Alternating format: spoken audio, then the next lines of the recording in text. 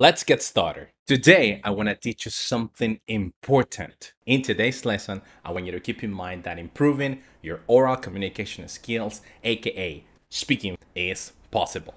That's why I want to talk to you about fluency. Just keep it in mind.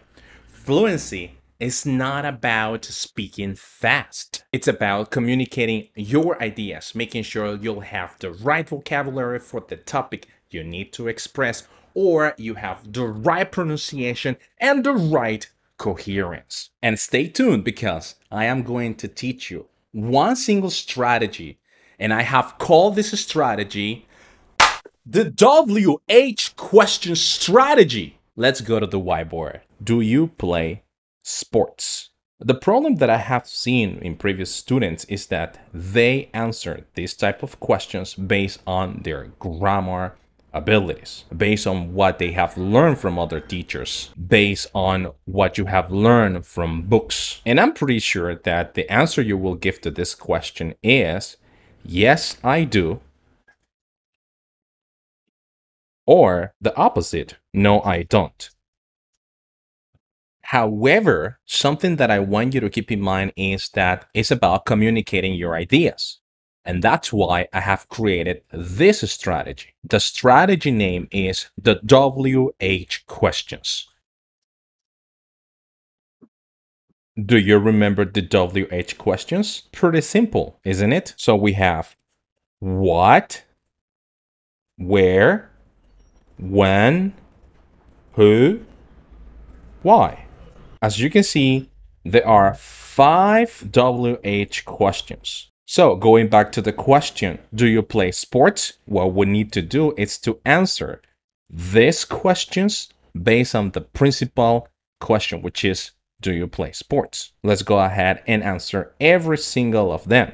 What? Let's say basketball. Where? Let's say at the park. When? Let's say every Saturday. Who? Let's say with my friends. Oops, let me change.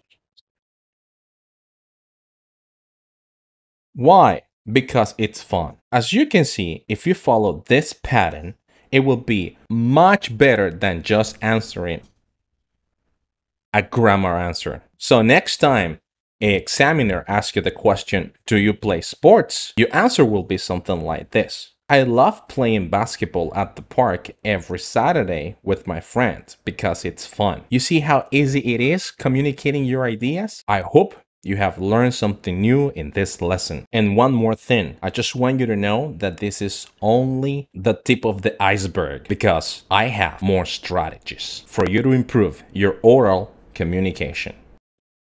Nice to meet you. My name is Nestor, and I have helped hundreds of students for the last 4 years in speaking. So if you would like to have this opportunity, improving your speaking skills, the only thing you need to do is start booking lessons with teacher Nestor here at the best place online where you can start learning, improving, and acquiring better language skills. By the way, in our next lesson, I am going to teach you a strategy on how to improve your vocabulary and your pronunciation.